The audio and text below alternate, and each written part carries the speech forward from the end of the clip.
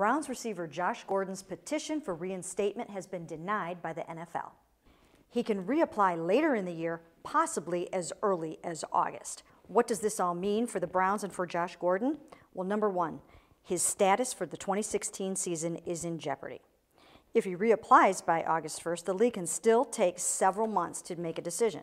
By that time, Gordon could have missed most of training camp, and it will be tough to make a comeback. Number two, the Browns will probably move on. They rid themselves of Johnny Manziel. They want high-character guys on this team, and they don't need any more distractions. Johnny and Josh are reportedly living together in Los Angeles right now, and the Browns want no part of that. Number three, Gordon will find work again if he's reinstated. There are plenty of guys in the league who have worked with him when he led the league in receiving yards not so long ago. There's Tom Heckert in Denver, Rob Chudzinski in Indianapolis, and Norv Turner in Minnesota. The former All-Pro will get another chance if he can get it together off the field. Unfortunately for him and for the Cleveland Browns, that probably won't be here.